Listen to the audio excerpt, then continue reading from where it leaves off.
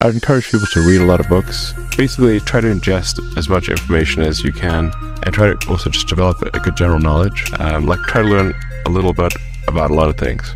Why'd you read so much? I read to satisfy my genuine intellectual curiosity. And it can be anything. It could be nonsense. It could be history. It could be fiction. It could be science. It could be sci-fi.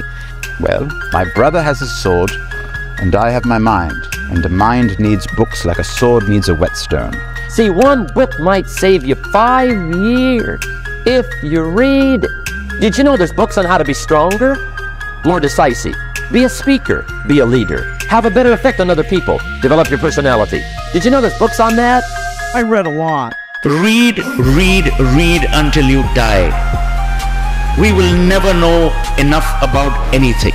Read broadly in many different subject areas.